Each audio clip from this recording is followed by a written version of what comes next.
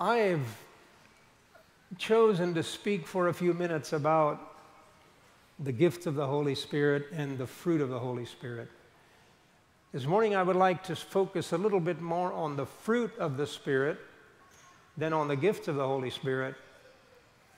And those of you that are maybe a little bit more new here and haven't been perhaps attending very frequently or very often or for some years, but in the past while you might have heard us speak quite a bit about the need for the Holy Spirit and how important it is for the church to have the Holy Spirit. There is no replacement for the Holy Spirit. No education, no Bible school can give you what the Holy Spirit can give you. There is no substitute for the power of the Holy Spirit. And we're not going to get tired of preaching about the need of the Holy Spirit. Because it's like the one man said one time, somebody came up to him, it was a man that preached repentance quite a bit. And let me just say that perhaps you have been one that has been here for quite a long time, and you've heard us preach and preach and preach about the Holy Spirit and about the outpouring of the Holy Spirit and the baptism of the Holy Spirit. And by the way, whether it's baptism, outpouring, unction, anointing, I really don't care. I'm for all of it. It's kind of the same thing. You know, the Baptists say the Holy Spirit comes this way. The Mennonites say he comes this way. And the Pentecostals say it's this way. Well, however he comes, let him come.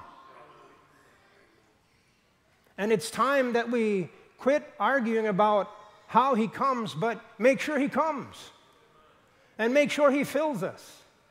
And make sure that we present a vessel that can be filled.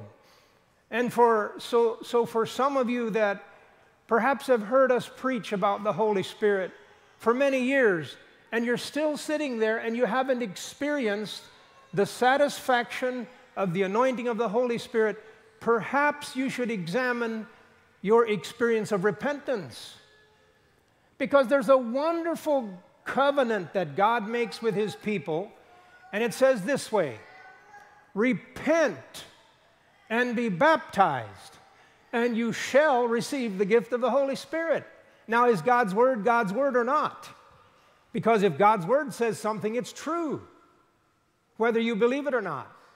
But this preacher that was preaching repentance so much, a lady came up to him and said, when are you going to quit preaching on repentance? He says, when you are all finished repenting, or when you have all come to repentance, when you have all allowed the work of repentance to come into your life.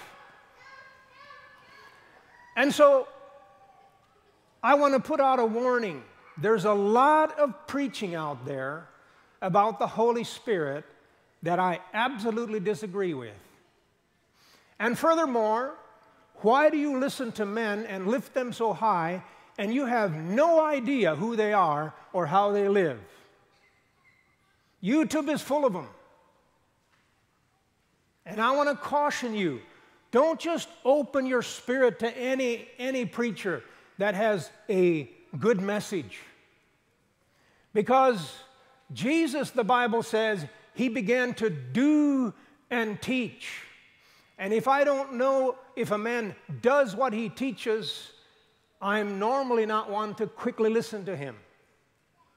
A friend of mine, a pastor, invited a Bible teacher in or a deliverance preacher into his church. And he was very sad afterwards because he told me, I had no idea that he was a man that was divorced and remarried and his life was not lining up with what the Scripture says.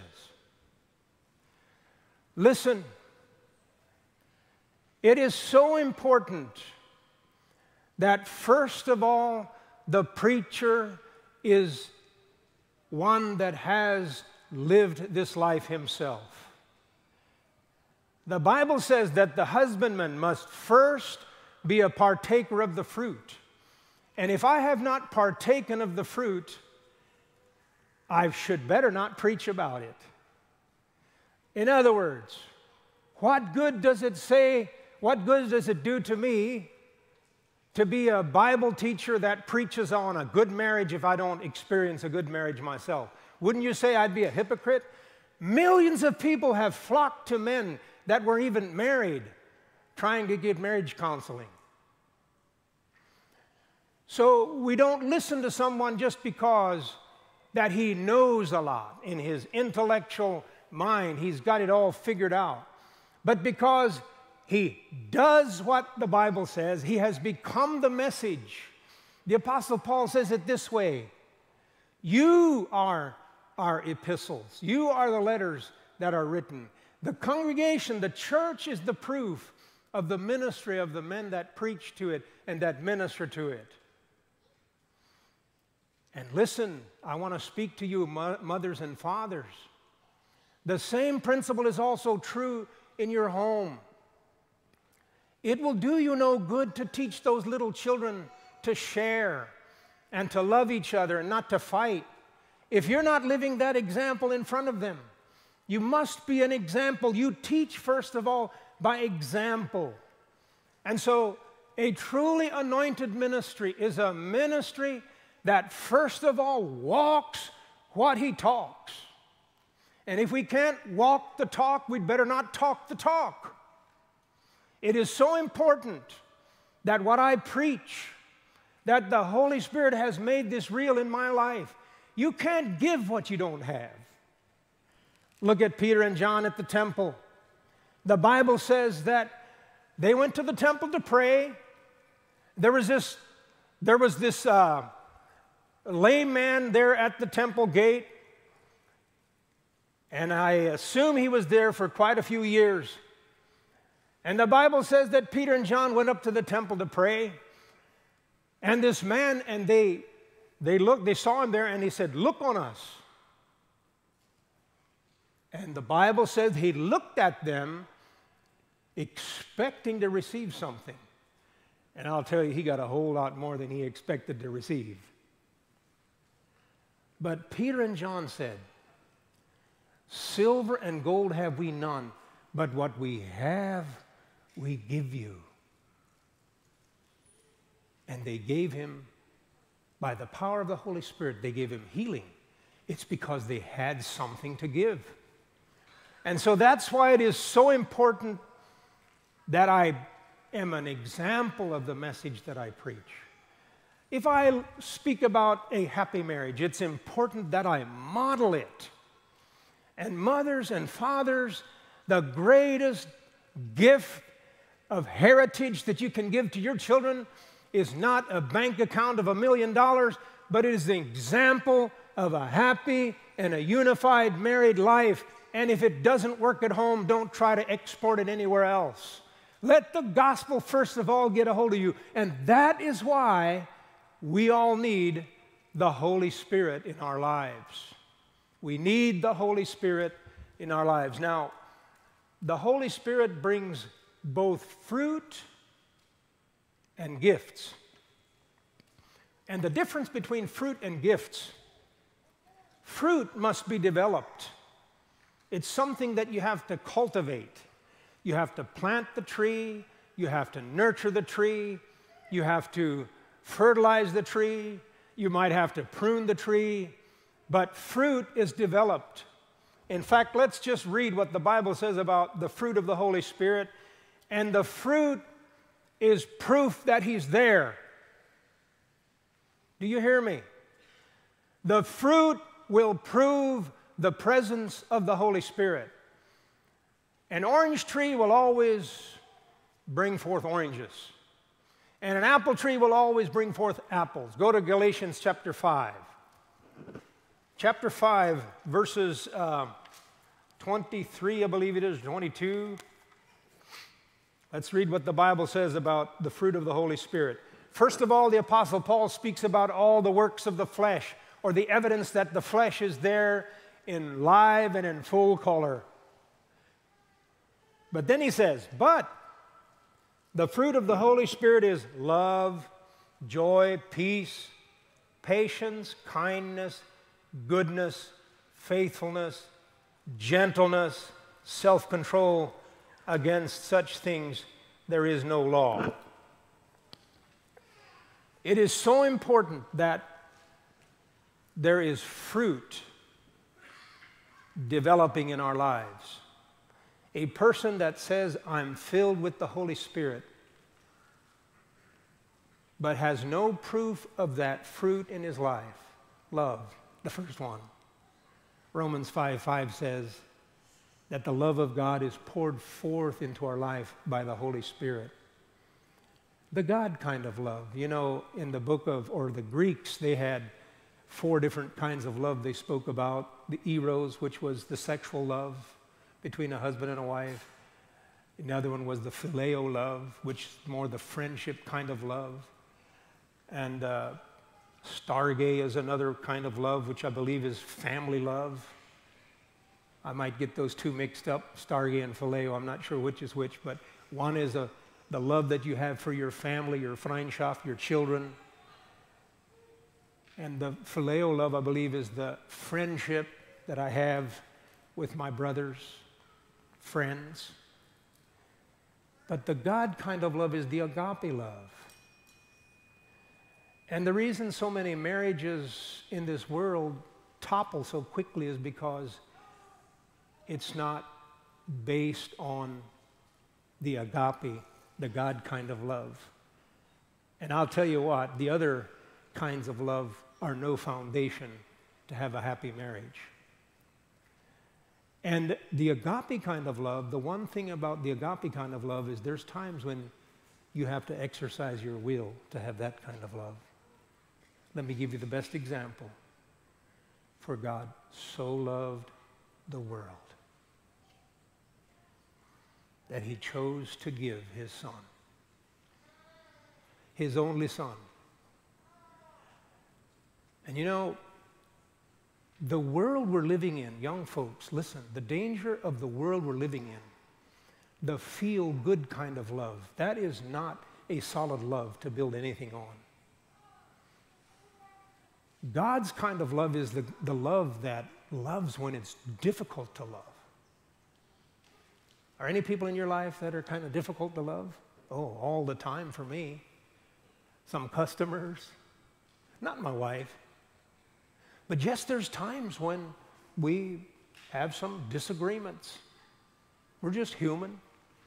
We're not flying over the top of all the world and with wings or anything. We're still human. But I believe that God has given us the agape kind of love where those things are very short, conflicts are very short and very quickly resolved. Because you exercise the will of the Holy Spirit, because God's kind of love has been poured out in our hearts, and we've chosen to love with God's kind of love. And so I'm saying, if you're here and you profess, maybe you even speak in tongues, but if you can't speak in a nice tongue to your wife, it's deception. There's got to be a balance. You see, the fruit of the Holy Spirit is sometimes, one church says, well, we believe in the fruit of the Holy Spirit, we don't need the gifts. Well, if you have the fruit but you have no gift, you're really not that useful in ministry. The gifts are given for ministry, but fruit is character, and it's developed so that that ministry can work. If I have, the Bible says, if I have gift of prophecy, if I have faith that I can move mountains, but if I don't have character, you didn't think I'd say that, did you? You thought I'd say love. Well, that is character. If I don't have love, I'm nothing. And I can have faith to move mountains, and that describes some of these miracle-working preachers that are on YouTube. And I want to warn you in Jesus' name. The Bible says we should know those who labor among us. Why do you eat at the table of someone you have no idea whether he lives in adultery or not? And time again, there have been men that have been lifted way, way up high. and have been almost idolized and worshiped, and I believe that is probably one of the reasons why God allows them to fall, is because He says, I will not give my glory to another. Don't you dare worship me or my co-ministers. You worship Jesus and Jesus only. Look beyond us. Take the good that we preach you, but don't worship us. Yes, the Bible says you need to honor and respect us. I don't preach those messages very often. But don't worship us. You don't ever worship a human being. You don't ever give the glory that belongs to Jesus alone to a human being. And the gifts that we have, they're gifts that God has given. But what is more important is the character and the grace and the life that we have. And ask God to develop that fruit of the Holy Spirit within you. I wonder if we would go into your spiritual orchard, if we could see with spiritual eyes, if I could walk into your heart, or if we could just open our heart and see who we are. How does God look at us? Would He find the fruit of love? Would He find the fruit of joy? Would He find a man and a woman of peace? Would your church, where you attend if you're a visitor, or the church, this church that I attend, is it a place of peace and of joy? Is it a place of rest? Is it a place of safety? Is there men and women of character? Do the people love each other? Look at what Jesus said. You know, we get it twisted up sometimes. We call what is important not so important, and what really is important we overlook. I'm speaking about the fruit of the Holy Spirit, and that first fruit is love. You know, let me say it this way. I heard this described. Moses went up to the mountain, and he came down from the mountain with 10 commandments. Judaism has, I understand, 613 commandments. I wonder how you could keep track of them all. And Jesus has one commandment. You know which one? Let me show you.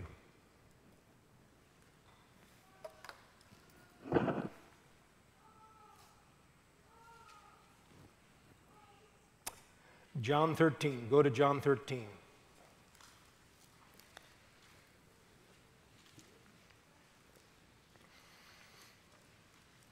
A new commandment, verse 34.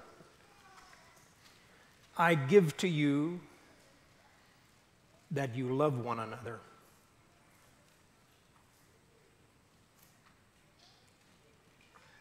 You might say, oh, that's easy.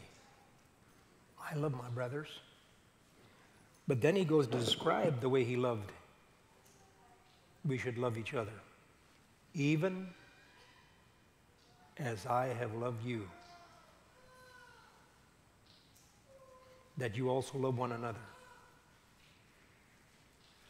By this will all men know that you are my disciples, if you have love for one another. Do you know that this scripture right here gives the world the right to judge us? Let that sink in.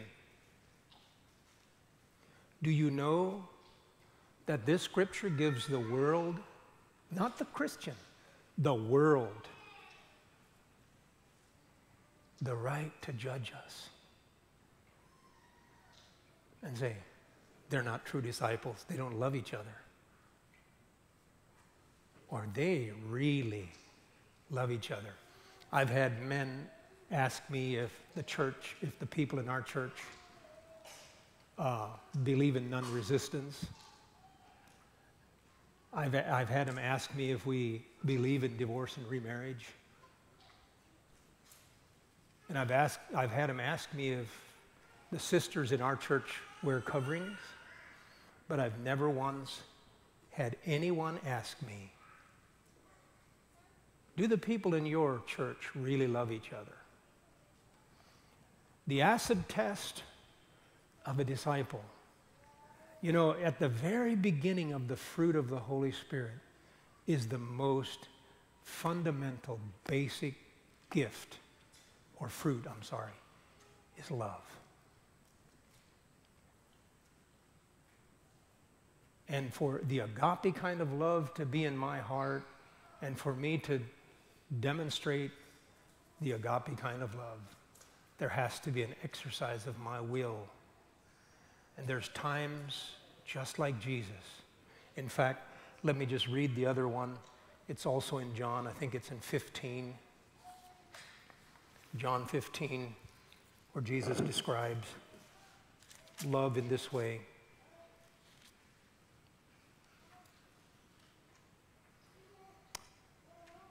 Let's just read John 15, verse 10. There's a whole list of scriptures that speak about love. If you keep my commandments, you will abide in my love, just as I have kept my Father's commandments, and I abide in his love. These things I have spoken to you, so that my joy may be in you, and that your joy may be full. And then again in verse 12, he says, this is my commandment, that you love one another just as I have loved you. And there here describes it. Greater love has no one than this, than that a man lay down his life for his friends. Wow. You know, when Jesus came from heaven, the greatest proof of his love was at the cross. It was not when he healed the people of their diseases. The day and age we're living in, there's so much made of the gift of healing and the gift of prophecy. And there's conferences will teach you how to prophesy foolishness. When you get the Holy Ghost, you need no teacher to teach you to prophesy. You will prophesy. All of that is a gimmick and a game. The Holy Ghost will make exactly out of you what he wants to make out of you. Do you think he needs help? The Holy Ghost need a counselor to teach him how to get people to prophesy? That is, I'm sorry, that is foolishness. But when a man is filled with the Holy Ghost, he will prophesy. And prophesy is not getting up and proclaiming the future. It is encouraging. It is strengthening. It is blessing people. Look at what the Bible says about prophecy. 1 Corinthians 14. He that speaks in an unknown tongue, he edifies or builds himself up. But the one that prophesies, he edifies or he builds up the church. He strengthens the church. He encourages the church. He brings hope and life. If there's someone there that is discouraged, he brings encouragement. When there's somebody that's depressed, he brings life. And when somebody needs to repent, he exhorts them. But it's the gift of the Holy Spirit. Don't go to some prophecy conference. Go to your closet. Ask him, first of all, to fill you chock full with love, with joy, with peace, with the fruit. Let the fruit become more than nubbins. Let the Holy Ghost get a hold of you, and you will minister life. Get in your closet before the Lord and say, God, I want to speak peace and life to my children and my family. Let your family be your church. Let your family be your little disciples that you are discipling. Practical Christianity, first of all, has the fruit of the Holy Spirit growing. I mean, I was a boy in South America, and my father had papaya trees and mango trees and peach trees and apple trees and tangerines and oranges. We had all those fruit in the backyard. But the believer needs to have those fruit in the front yard, right here in the heart, to be full with grace and with character. Men that love when it's hard to love. Men that have joy when it's nothing to be joyful about. When it's not about the circumstances. Jesus' circumstances weren't good, but he was the greatest man full of joy. We're so used to have good things, and therefore we're happy. But the fruit of the Holy Spirit doesn't move just because the stock market went down. The fruit of the Holy Spirit continues to grow. And if you want to be a man and a woman that has the fruit of life in you, get into the Word of God. Get off of YouTube and get into the Word of God. Let the Holy Spirit teach you. Here some time ago, and I say again, I don't want to preach something I don't do, but here some time ago, I'd cut the cable TV because I was sick of what was on there, and then I deleted the Facebook app off of my phone because I was sick of what I was seeing on there, and now what I receive is more grace from God. It's affected me. I'm not saying you have to do that, but I'm saying if you want to know God and you want to have a word that ministers life, perhaps you need to cut that. Quit courting people's affection and attention and their admiration and start seeking for God's admiration in your life. I'm not making any rules, I'm just suggesting. But you know, God wants us to be so full of abundant life and full of fruit. And Jesus said, this is the commandment that I give to you, love one another. And sometimes love gets you to do some very difficult things. Speak words of correction, words of rebuke, but always with love. Because there's redemption in our hearts and in love. God wants fellowship with us, and that's why we tell you the truth. And you know, where there's a church or a family where there's love, it's a wonderful place to be. There's harmony, there's peace. You can grow things. You can grow some things. It's like a garden. You can put a little fertilizer on there and it'll just flourish. Or let me describe it this way. You see these musicians that we're playing, you know, one plays the piano, there's a guitar, and there's two more. Sometimes we have a violin. And they work in perfect symphony. And it ministers beautiful music to us. That's what it's like when the church is full of love. Not the gushy-mushy, yucky kind of love that, is... There's a kind of love that really makes me sick. When people, and it's not love really, but the world would call it love. The flattery, oh, brother, you're so wonderful. Oh. In Honduras, I remember one time a brother came to me and just blessing me for the way I preached. The next line, he wanted to borrow my truck. Not that kind of love. What's in it for me,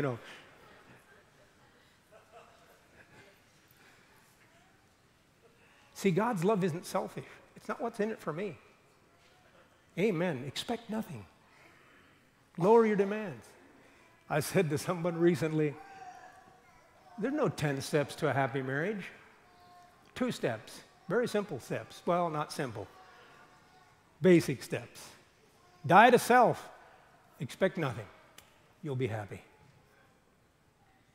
Amen? I'd like to hear the dotties say amen. Amen.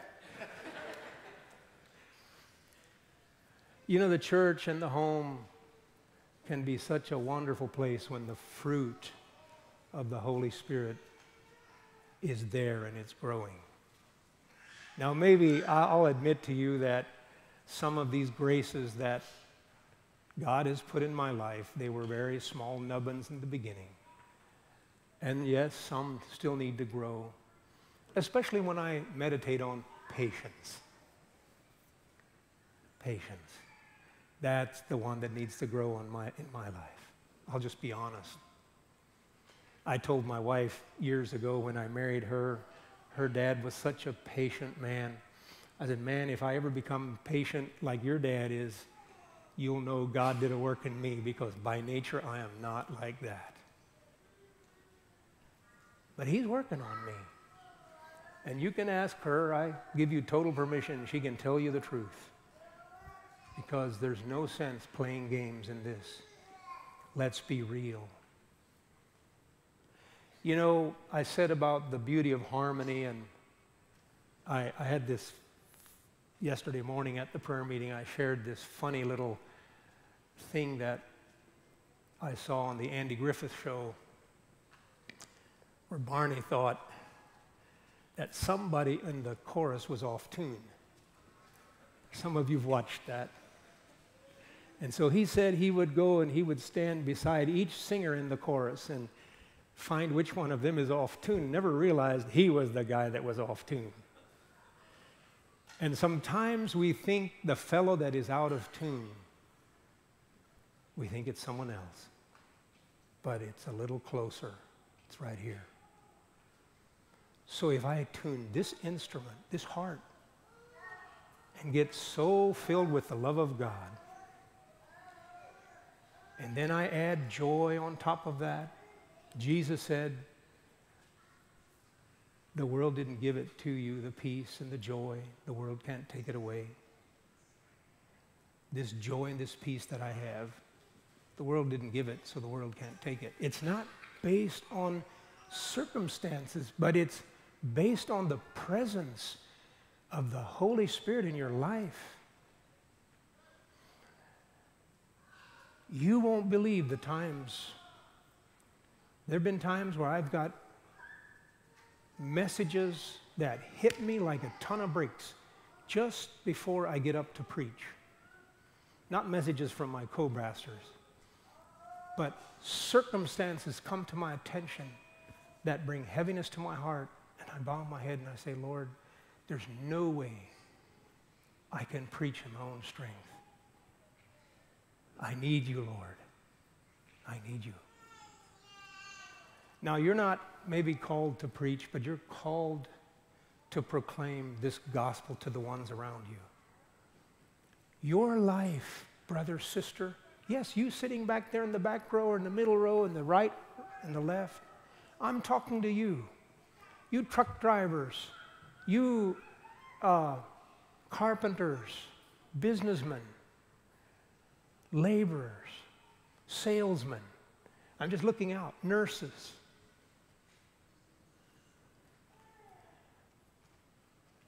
The gospel that the people around you are reading is not perhaps the Bible, but they will look at your life. That is why it is so important to have the fruit of the Holy Spirit